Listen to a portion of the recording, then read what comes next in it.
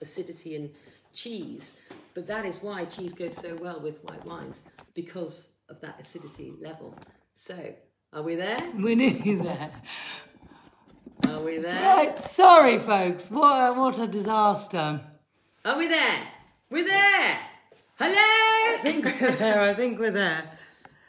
Right, I'm so, apologies, it's, you know, it's all new stuff for us really, isn't it, this technology. Tinkering on the edge of technology. Like I say, just think of your parents with their Zoom calls. We're all struggling. Sorry, even Finn's sort of got bored waiting. But we were just talking about canapes, actually. So we have our lovely Sauvignon Blanc, and I know that some of you, if not a lot of you, have made the canapes. So we're just going to have a little chat about those and get everyone to kind of get involved and eat them whilst we just wait for everyone to arrive again, because we have had a little issue with power. Well, here's the thing. So we're talking about Sancerre. So did you know that you also get red Sancerre? And here's the question. Does anybody know the grape variety that's used to produce red Sancerre? Out in the ether. Well, I'm going to tell people because YouTube are listening. Okay. And they don't have the opportunity to ask us a question. It's actually Pinot Noir. Now, red Sancerre is delicious. It's beautifully light. Wonderful for drinking in the summer months. You can chill it if you want to, because there's sufficient fruit in that Pinot Noir to make it just a lovely, lovely, light, you know, chilled red easy wine. drinking red wine, yeah. Yeah. Just whilst we're talking, thank you everyone who's joining us back again. Sorry about that, bit of a disaster on the power front. Dog's not bothered, are you, doggy? Here you go. Here, have one of those. There's a good chap. So where we're at, we've got our little canapes here. I've slightly deviated from the recipe because I found some really nice they're vegan beetroot crisps, and I thought actually they'll be a really good little base for this. So we've got the vegan beetroot crisp with a layer of goat's cheese and then the soy infused goat's cheese on top, and I just popped a little coriander leaf on because it looks pretty and gives it some colour. So, would you like one? And I was just saying, yes, I you. will have one. Yes, thank you very much. And I was just saying the importance of marrying acidity in the wine, Sauvignon Blanc being naturally high in acidity, with acidity in the food. Yeah. And many people aren't aware of this, that you actually do have quite high acidity levels in cheese, and particularly in goat's cheese. So the two of them come together, marry, and basically create this, as I said, match made in heaven. So, cheers. Cheers. So the other main grape variety of the Loire region is Chenin Blanc. Chenin Blanc. Phew. Everybody knows Chenin Blanc. We talked long and hard about Chenin Blanc on Sunday evening because it's such a main, well, it is sort of the main white grape variety in South Africa.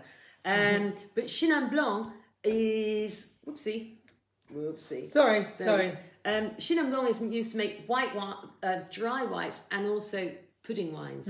So the pudding wines that come from the Loire Valley are known as Bonzo or Cap de Chaume. And these are, when I say pudding wines, these are really seriously pudding wines. Yeah. They don't tend to come out in full-size bottles. They tend to be in half bottles. They are expensive and they are delicious, but you have to have the opportunity. Yeah. So thanks again for rejoining us, guys. Sorry about the slight technical issues. That was you know, one of those that you just learn by doing and then you won't do again. But actually, aside from Sancerre, what is probably the most famous wine that comes from the Loire Valley? Okay, over to you guys. The most famous wine from the Loire Valley. Everybody knows it. Big in the 80s, big in the 90s, big in the 21st century too. So big. And I love it.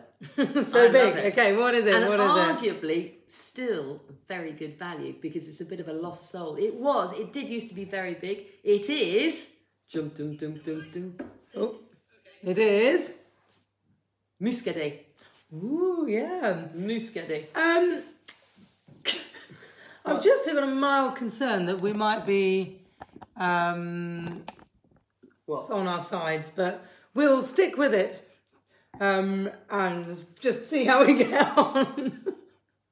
So, thank you for rejoining us. Again, we were talking about the beetroot and goat's cheese. the acidic element of the canapé and how well it goes with the wine. And it'd be really nice to know, have you guys got the canapés? I know I've seen a picture of... Right. Sorry. This is... There we go. Okay, so move in, Pam. Hi. Technology is not helping this evening. We've had to go with the mobile phone option because we have had a power issue. Hopefully we'll just figure it out. It's worked. Okay. Okay, sorry about that. And thank you for being patient. Anyway, it's good to see from a different angle because these days get repetitive anyway, don't they? Yeah. There we go. Okay, so the Beecher Canapé. Who's got it? Who likes the combination? And actually, I'm always interested to know this. Who doesn't like the combination? So Finn would like it, but he can have a normal biscuit. He's a good boy. So I think they marry really well because we've actually got the baby beetroot that you get in the jar. This is tough times from a grocery shopping perspective. So they're sliced but slightly pickled, so they've got a vinaigriness. Yes. And then with the soy as well. Yeah. I think that works really well. I do, and I tell you what, that tiny little coriander leaf on the top actually makes a massive difference. Yeah. And I'm really, really pleased to tell you. So the chap who produces this wine, his name is Henri Bourgeois. He's a proper guru. He really sort of set the world on fire in the Sancerre region in the 1950s. And since then, his sons have taken over. But he suggests this wine with Chavignon goat's cheese. There you go. I knew I was onto something. He also suggests it with halibut in lemon sauce. Ooh la la. We could have put that out there. Tricky. And for the South Africans, Kinclip Carpaccio. Kinclip. Yeah. Okay. Are the Wahlbergs still with us? He also submits his wines into various different competitions, and he won gold in 2016 in the Concours Mondial, which is a massive thing in France. Oh, fab. There you go. So he knows what he's doing, and when we choose our wines, we have to go on a few things. Taste is the number one most important, but also very close to that is it worth the price tag? Yeah. And actually, as a non-Sancerre at £13 a bottle or wherever we're at, I think that's great value, and I love it. I also, another point, Henri Bourgeois, in more recent years, and we haven't got it at the moment, but I think he probably got a bit bored of the Loire. And he buggered off to New Zealand and set up shop in New Zealand. So he now produces, he's got quite a big parcel of land in New Zealand, and he's now producing Sauvignon Blanc and Pinot Noir in New Zealand. Now, we used to stock this, so anybody's interested, give us a nudge and we will get it back in. Because it was good, and I don't really know why we're not doing it anymore. But it's very good, and wines from New Zealand are definitely on the up from a popularity perspective. Yeah. So just going to go back, for those of you who didn't hear the answer, and who have managed to rejoin us after the disaster that was the battery gate. The other main white grape variety in the Loire, in fact, the main. So this is a Sauvignon Blanc, and which there is quite a lot of Sauvignon Blanc grown there. But what is the main white grape variety? I think we did answer it, didn't we? Well, I think we answered it whilst we were still sort of in limbo land, or purgatory, or wherever we were for a wee while. So, for those of you who didn't hear, hazard a guess. For those of you who did, don't say anything. Hi, James Harris. I think you managed to join us after our technical hitch. So, and the other thing is, going back to Muscadet. Oh, yes. Muscadet being probably the most famous wine that comes out of the Loire Valley. That's made out of a little grape variety called Melon, as in melon. Melon de Bourgogne. And the nice thing about Muscadet is we've got a couple of Muscadets on our list, I believe. If they're not, then again, nudge us and we'll put them on. There's at least one. Okay. But the nice thing about Muscadet is that they're pretty understated and undervalued. So you can generally get really good value for money with a Muscadet. Any fans of Muscadet, we want to hear from you, because if there are fans out there, then I for one be quite happy to bowl into France as soon as the opportunity arises and go and fill up the some van. more. Exactly. It is great. It is great. It's one of those wines that you relate to the experience of being there as well. That's the only thing. Yeah. Like it's such a experiential thing. It's like seafood and shellfish on the West Coast kind of thing. Yeah. But fab. As we've had an answer from Wahlberg Walk, the Wahlbergs, Chenin Blanc. So very good. Well done. Nobody heard us say it. Well, let's give them the benefit of the doubt and just say well done. Cheers. Well done. Okay. Should we crack on with the next one? Okay. Well, cheers, Finn. You want to cheers, Finn, before we carry on? Oh. There you go. Oh, it's a messy glass, this one. Good boy. Okay. Right then. Well, interested what you think about the beetroot thing. I think it's brilliant. So yeah, just I think it's brilliant actually. Any of our tastings, and bear in mind that we do an awful lot of we generally do an awful lot of external tastings, and most 99% of the time we tend to use this canopy components. The beetroot and the goat's cheese with Sauvignon Blanc. And it goes really well with the Chilean Casas del Bosque Sauvignon Blanc as well. The Casas del Bosque Sauvignon Blanc is on the website. It's got real punch to it by comparison to the Henri Bourgeois, Petit Bourgeois, which is a little bit more sort of refined. I mean, we're talking classics here. But equally goes great with this. So you go with whether you like your... Well, we love them both because one is sort of classy and refined and the other one is a big punch in the face of ripe Sauvignon Blanc. And there's a place for both. Sometimes you need a punch in the face, I believe. Here's Samantha James. I love beetroot and goat's cheese so much. It's great. Please tell us where you got the beetroot crisps from. Actually, do you know, I was delivering some wine to someone's house just near Battersea Power Station, right near Battersea Power Station. And there's a little shop there, which is a deli come expensive shop. And they have these beetroot crisps. And I thought, well, they sound quite interesting. Vegan, gluten-free, all of the make you live longer, elixir of eternal life. But actually make a really nice little canapé base. So you've got a little dinky beetroot biscuit, which is good. So I will send you the actual brand name once I've read the box. Cheers, I'm just going to have another one. Yeah. Okay, so whilst Ju's doing that, I'm going to grab the red. And I'm just going to remind you that we're going to have a good old conversation about rosé on Sunday evening when we won't have any technological issues. Promise you that. It's going to be fun. Grab yourself a glass of rosé on Sunday evening. If you haven't got one from us, there's still time. And then also another shout out to say that actually we're still delivering all over the country. We're still getting our questions. It's strange actually. People think Hannibal Brown, we're a local business, which is wonderful. Like Wimbledon, Worcester Park, Surrey area.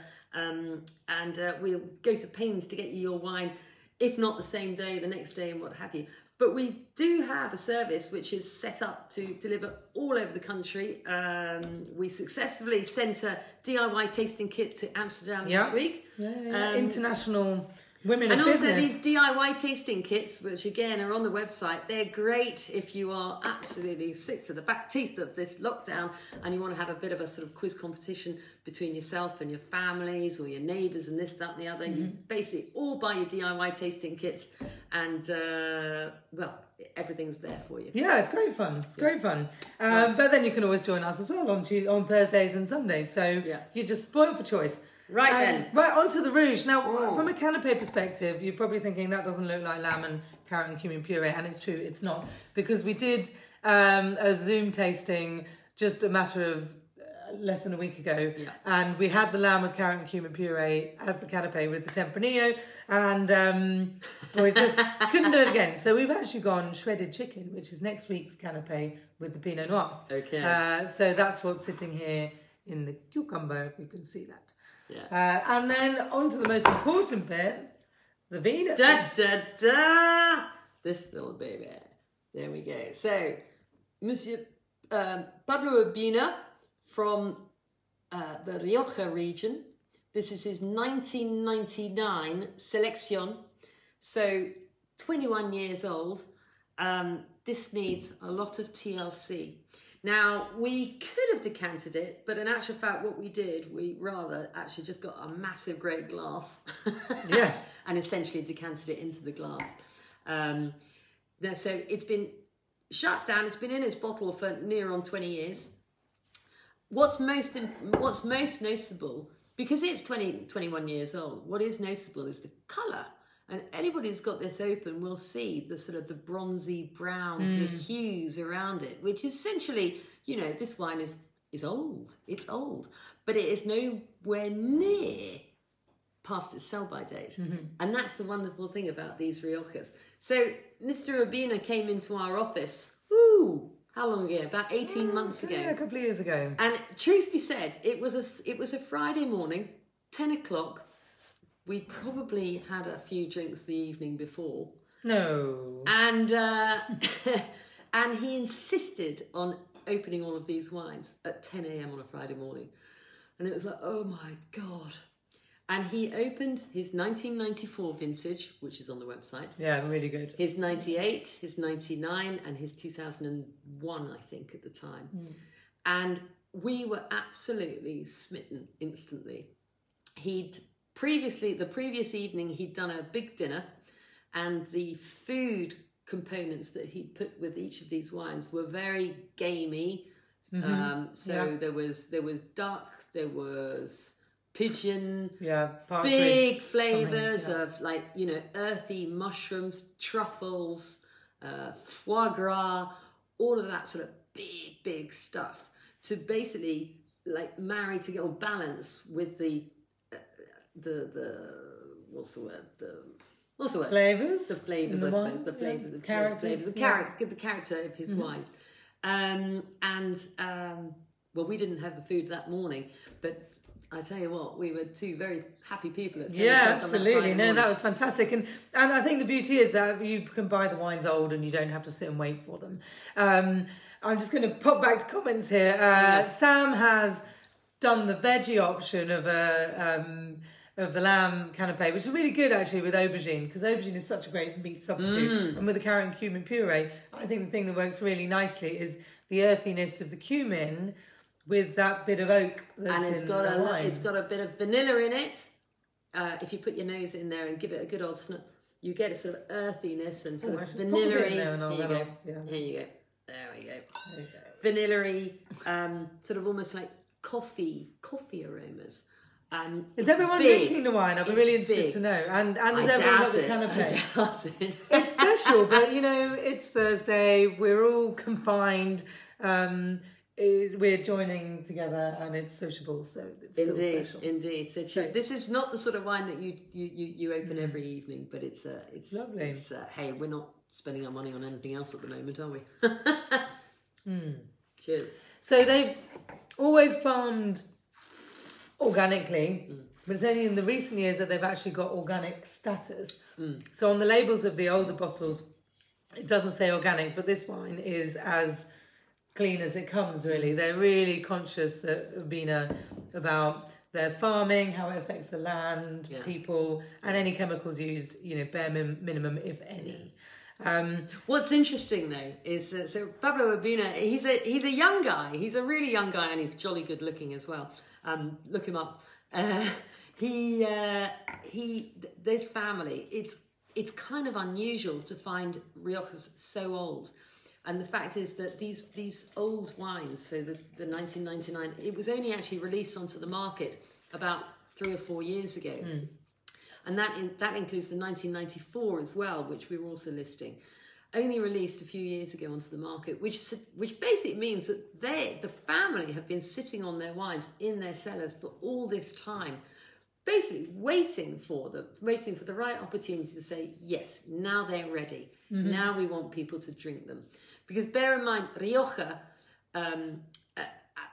Rioja's stall is that when they hit the market, they are ready to drink. And these have been held back in the cellars for so long, which arguably is well, it's unbelievable, to be honest. It costs an awful lot of money to just sit on stock for that length of time, but these guys have done it. Well, they've got a big cellar and a big bank account. An awful lot of money. A big bank account, and they're not afraid to use them, which is great. Yeah. So John is drinking the wine. Bernard King, cheers, Dad. Well done. Good evening, Bernard King. Well done. Nice to meet you. Is drinking regardless. Hi, Mel. We managed to get Mel's wines to her today, so she could join us. So I hope you had time to check out the canapes as well. We have the Wahlbergs on. Samantha Jones, Sam, enjoying the Rioja. Glad to hear it. It is a stunner. Yeah. It's a wine that you can really enjoy. And actually, it's a funny thing, Rioja. So Rioja is so popular and so successful for one reason. And the reason is it's oak content. And yet when you flip that into white wine, people go, oh no, I don't want oak in my white wine. Yeah. And yet in Rioja, that is its reason for its success. It's the oak, the sort of vanilla-y smoothness that actually makes those wines so sort of attractive and sort of Moorish. But this wine, it does need food. It does need food. Yeah. And I think with the lamb and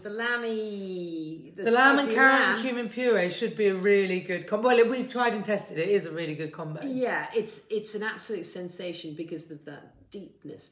The cucumber here might not work, but the chicken definitely will. Okay, well, let's give it a go. We're on the shredded chicken for next week, which will go with the Pinot Noir. So. Okay, so here's your starter for 10. Grape varieties, or the main grape variety used to produce Rioja. What is it? I'm wondering, am I looking at this one? Am I looking at this one? I'm looking at this one. Okay. You need to come into the screen a little bit because you're out of I'm space. just eating my... So I think... What's the grape variety used in Rioja, Finn? What is it? I reckon, Sam, it would work really well with the aubergine. Actually, we've got quite a lot of cumin in this kitchen, and it's that earthiness of the cumin which really balances the kind of grittiness, the slight sort of grainy tannins of the wine. Anything cuminy. And really good together. Probably mushrooms would do the same thing. Did you say aubergine? Yeah, aubergine is the lamb replacement.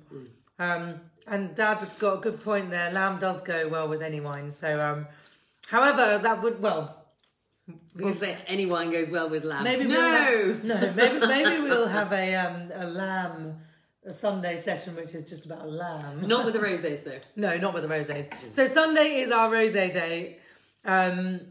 So we've got 2 rosés that we're going to be tasting. One is a German Pinot Noir rosé, which is stunning, and then our absolutely divine Olière Provence rosé. So John Boyd got the answer. Well done, John Boyd. Oh, hang on a minute. Oh, Rachel was in there first, I think. Well done, Rachel. True. Yeah, well done, Rachel. It's almost not just when you say it, but it's when we're looking. So it's a tricky one to win. It is Tempranillo. That is the main grape variety in Rioja. Closely followed by Graciano, which is lesser known, and Garnacha or Grenache is better known. And this wine's got a little bit of all 3 in it. But mostly Tempranillo. But it doesn't really matter about the grape varieties. I mean, we kind of dwell on grape varieties. It's a place. It's a bit of a generic thing, Rioja isn't is a place. I've got to insist that you get good Rioja, you get amazing Rioja, and then you get some bloody awful Rioja. And it all still comes from the Tempranillo grape. Oh, I thought you were going to say the supermarkets. Oh! But it is down to the individual producers, and that's key to everything that we do. At Hannibal Brown, we don't muck about. We just do the good stuff. The good producers who we know year after year produce really good, solid wines. They don't compromise on quality, and nor do we. Thank you very much. Here we are, let's have a little top up. So, who likes white Rioja? Who's had white Rioja? And another question which we might forget to answer, so we'll pick up again, is does anybody know the white grape variety? Oh my goodness! White Rioja. That's asking. Well, you know. But whilst you think about that question, just a little bit about this wine. So, as you know, as you can see, it's showing a huge amount of sort of like bronzy colour, which is the age thing. We all change colour as we get older. Wine is no different. It's been aged in oak barrels for 14 months. So now you're thinking, well, what's it been doing since 1999? It's been sitting in its bottle in a cool cellar, just waiting until the opportune moment for it to get onto the market. Be released, so it's only had 14 months aged in oak, but even that you can see, you know, the imprints of the oak in the wine. So that's a Criantha. And you'd think, quite often with the younger Riojas, Criantha says to you, well, it's probably going to be a younger wine. But obviously with these older ones, it's more about how it's produced. Yes. So with the younger Criantha, you know, when it's just been released, it's going to be, it could be 3 years old. Yeah, and a lot more vibrant, a lot more sort of fruit orientated. We don't have a young Criantha, but we do have an amazing Reserva, which is called Rioja Gavanza, from a fantastic bodega, and that is 2015 vintage. Yeah, it's really good. Now, because it's a Reserva, compared to this wine, it's had a little bit longer in the oak barrels. And a couple of years in bottle before it was released, but it has already been released and it's already available. Well worth a go. Fantastic. Yeah, it is, and it's, you know, for 14 quid, it's an absolute snip. Yeah, This is a little bit more expensive, as we know. But you get what you pay for. You get what you pay for in this life. Luke has come in with straight on with the answer. A slight spelling mistake, but we'll let you off. So Viura is the white Rioja. It's a Welsh spelling. Viura. You're right. From the valleys. And Rachel has come in with Viura with the right spelling. Yeah, with the right spelling. Rectified spelling. Well done, Rachel. Although it doesn't like white Rioja, which is a bit of a shame, actually. So we have two white Riojas, and they're very different to each other, and they both sort of, I think one or the other would please everybody. Yeah. So the lighter one, which is a fresher, more modern style, hasn't had any oak, and is a really nice, fruity, soft white wine. Yeah, dry white wine. It is true to say that the laws of Rioja do say that white Rioja should spend a minimum of an element of the wine should spend a minimum of 6 months in oak barrels, just like its red counterparts. However, some of the supermarkets do actually have something they call, I've forgotten what it's called off the top of my head. What's it called? Joven, which means young. And these are, they're not really Riojas, or they are wines from the Rioja region, but they haven't seen any oak. So they've been produced in massive, great stainless steel tanks. So they are clean as a whistle, very fresh, but they don't have an awful lot of character to them. So they're great for a year or so, but then after that, you know, you need to move on. And they are not really true Rioja. So who was it? Sam Jones. I'd like to show you a little good white Rioja. She says she's a bit indifferent, so we'll show her something. Yeah. In fact, we'll introduce her something better. That tasting when we're all allowed back out, but only within 2 arms reach of each other. At that tasting, we'll have a little Rioja section, I reckon. There's a wine on our website called Akemi, Akemi, which is a white Rioja, which has been barrel aged. Have a look at it, read the tasting note, and we might do a deal and get a bottle over to you pronto. Yeah, John's put a good point there, which is Joven or Joven. It means young, and there you go. That's what it's all about. Well done, John. It's a young red wine. Well done, John. So I actually had a little question here, and I don't know if any of you have got any particular strong feelings about this, but what do you reckon? Screw or screw cap or cork? Oh yes. What? Why? Who runs which? Thumbs up for screw cap. Thumbs down for cork, or the other way around. There's just gonna be a load of thumbs, so we're not gonna know. But why is our lovely non-Sancerre here under screw cap? Well, it's a very good question, actually. Why is it? I don't know. We'd have to ask Henri Bourgeois. But generally, I mean, when producers put a screw cap on their bottle, they're thinking, this is a wine that's going to be drunk young. It's not going to be cellared for years and years and years. Correct. So wine you're unlikely to find a sort of entry-level Chilean Sauvignon Blanc, which is for drinking now, with a cork in these days. Yeah, because I mean, at the end of the day, it's pretty much 99% guaranteed that you're not going to have any problems with it. Yeah, which is ultimately, where we came from. Yeah. And I mean, there was one country that championed the screw cap back in the early 2000s. Ooh, yes. I think it was 2001. Who really was sick to death of having sort of duff cork being flown over from Portugal and they were using it to sort of bottle up to what's the word? Awesome. Cork their wines. Yeah, close the wines. You use them as the closures, and they were really, really struggling with corked problems. And everybody knows what cork wine tastes like. It's not very nice, and basically the wine is buggered. So there was a country, and it was New Zealand. Oh, I was going to put the masses. What was the second? What was the second? Anyway, most people seem to be quite happy with the screw caps, and quite like the Wahlberg's comment, cork for old wine, screw the young, which is lovely. That's a sign of someone who's enjoying. I like that, yeah, screw cap, less catastrophes. It is true. However, you can get corked wine under screw cap. And the reason being is that the wine has already been tainted before it was bottled, and therefore it should never have been bottled. It has been near a kind of like a wood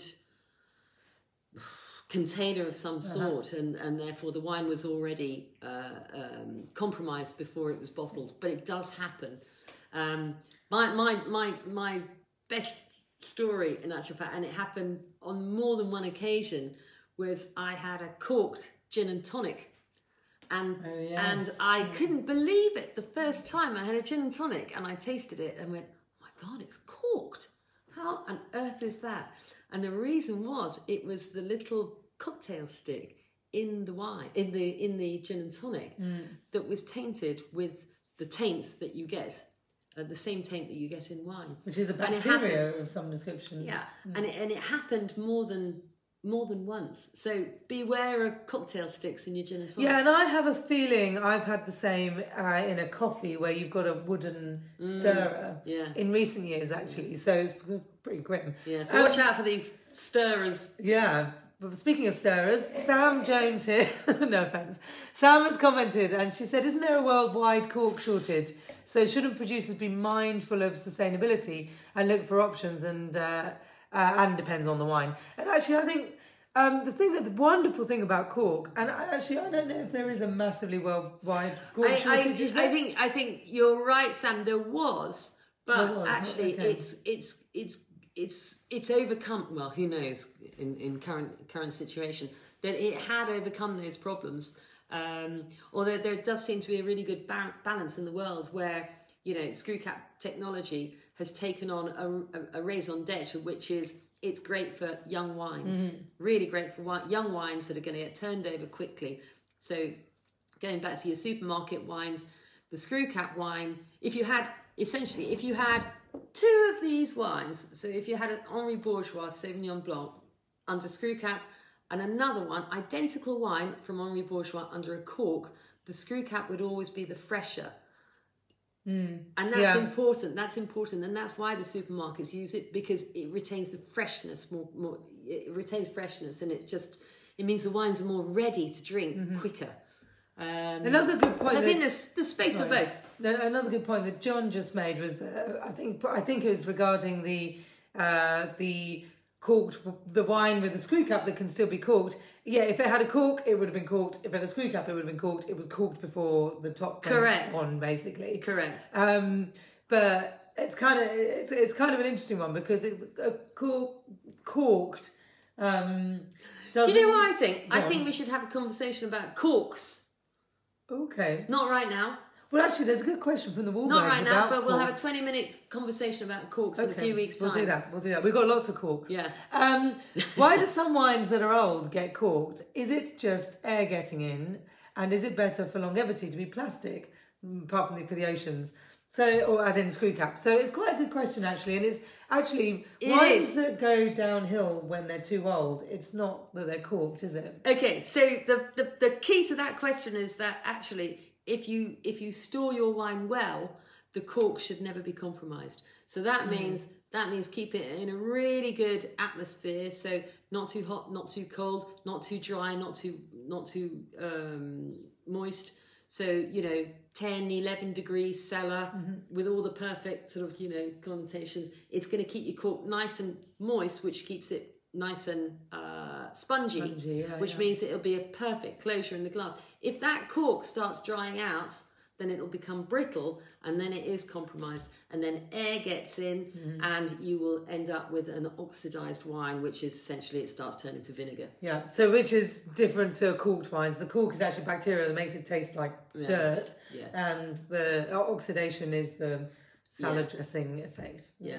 So key is, if you're going to have old wines, you've got to keep them in perfect nick, like this 1999, which has been kept in perfect nick thanks to the fact that actually it was the Spaniards that kept it in the original cellar by the producer. Yeah. So guaranteed, you're not going to be disappointed by that one. It seems like the Rioja has generally been pretty popular, and I hope it has gone nicely with the aubergine and the carrot and cumin puree and the lamb. Excellent. So going back to the Urbina, so this is the 1999. We have also the 1994 Gran Reserva, which is a bit eye-wateringly expensive. However, 1994 is considered to be the best vintage ever in Spain. End of. It's a stunning wine, and it's ready to go. If you like this, the 1994 is going to even be more of a kind of like a put your willy on and it's got that extra time in oak. It's a bigger wine. It's a bolder fruit went into it at the start probably. That's right. And then we've also got the 2006, which we drank not that long ago, and it was lovely. Delicious. Lovely. Yeah, a lot younger and a lot more fruit. Vibrance, I seem to remember. Yeah, yes, because it's brighter. When Pam says eye-watering, just so you know, thanks Sam for the nudge, it's around £30 a bottle. Yeah, nothing's eye-watering at Hannibal Brown. If you look at a bottle of Chateauneuf du Pape, which is only just about ready and only just about drinkable, it's going to be another £10 on top of that. I know. And this is a stunning Grand Reserve Rioja, so it's well worth. And as I said, we're not spending our money on anything else at the moment, so buy your very fancy wines at hannibalbrown.com. So just going to quickly move on to next week. Oh, actually Sunday. So Sunday, the sun's going to come out. We're all going to be in our gardens, and it's Rosé Day. So 6 o'clock on both Facebook Live and YouTube Live, we're going to be talking everything rosé, from how it's made, where it comes from, where the really awful stuff is found, and where you can find the good stuff, and how you can kind of pick, maybe even how you can pick a good one in the supermarket. Not Blossom Hill, not Jacob's Creek, not Zinfandel. And then next Thursday we've got our David and Goliath. Ooh!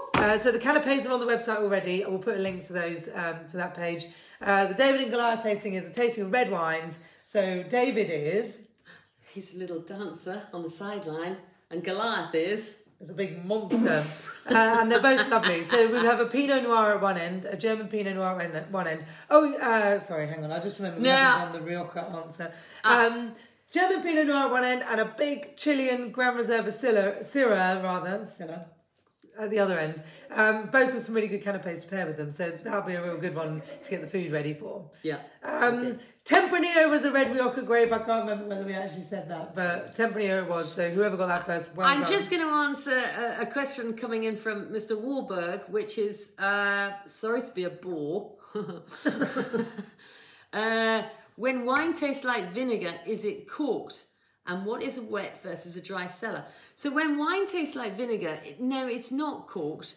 Basically, the cork has been compromised and it's allowed air to get into the wine. So the actual effect of air is oxidizing the wine, and the wine then starts almost, it doesn't really ferment, but it actually takes on sort of acetic bacteria, and it becomes almost like vinegar. So it's not corked, it's oxidized. Corked wine is when there's actually a flaw in the cork, and the cork has actually been compromised by a bacteria forming of some sort, and it taints the taste of the wine. Yeah. So the two different issues, two different problems. Yeah, faults. Two different faults. So thanks everyone for joining us. I think it's probably time to sign out and for everyone to eat a slightly larger mouthful than just a wee bite.